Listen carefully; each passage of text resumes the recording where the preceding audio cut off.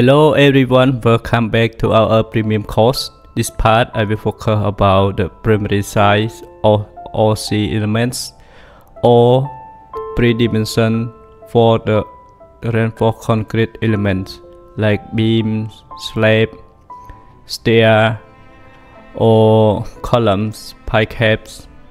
Start up from the beam and slab. For the more detail, you can read the document below. For the span and depth ratio for the concrete slab, for the concrete beam, it depends on the restraint, simple supported beam or continuous beam one way or two way.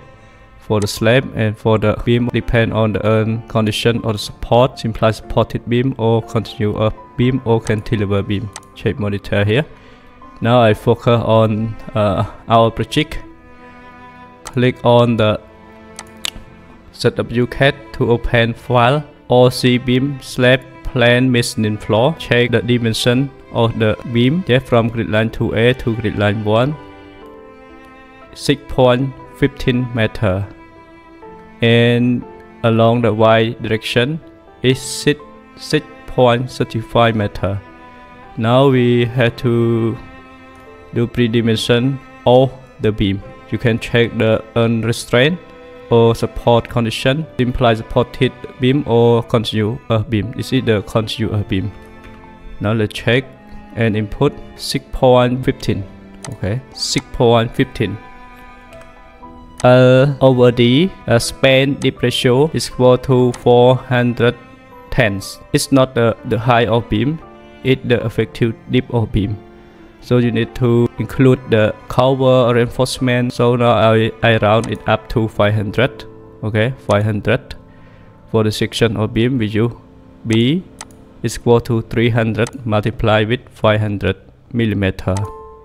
Okay, you can use W30 multiplied with 50. For the B, if you use a narrow B 200 millimeter, it is difficult to arrangement the reinforcement in this section. So you should increase the width of B to 300. Okay. For the slab, check the span of slab 6.35. Okay, input 6.35. Ratio for the continuous beam to west slab, we use L over 40, or you can use up to L over 44. Now I use L over 40. You can use it up to L over 44. So the effective depth of the slab is equal to 144. Include the cover of reinforced concrete. So you can round it up to 170 millimeter. Okay, 170 millimeter. This is how we can do primary size on all C member like beam and slab. For the stair, you can check for the one-way slab. Okay, for more detail here, one-way slab, and choose the L over D ratio, and cantilever slab also the same.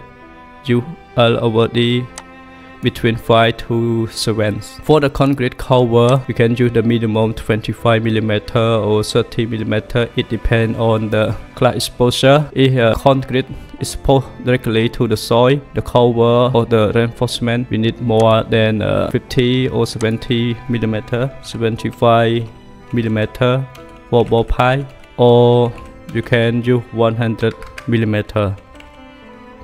So it depends on the class exposure. For normal condition in the building, you can use 25 to 30 millimeter. The minimum concrete strength for the concrete structure, we keep it 25 MPa. We will discuss more about how to choose the correct concrete strength for each element, beam, slab, precast, or wall, or for the wall pipe. For the reinforced concrete slab, I suggest you use the slab less than 30 square meter to reduce slab thickness. If you use the slab area greater than 30 square meter, so the slab thickness will be increased more. It's not economic. You have to add sub beam to reduce the slab thickness. Check in our model. You see here. Now I check the area of the slab here to check the property, and now area is 39. Okay, 39 square meter. It's over 30 square meter.